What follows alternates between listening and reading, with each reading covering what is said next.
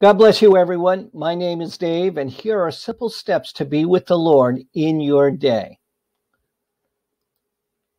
Keep an eye on the screen so that way I can share with you some important things.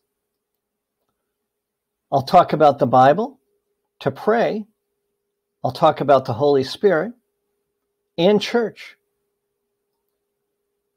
Take time to read the Bible and learn from it. Enjoy the time you have with the Bible. Pray in the morning and evening. Start and end your day with the Lord. Be with the Lord. Let the Holy Spirit be with you.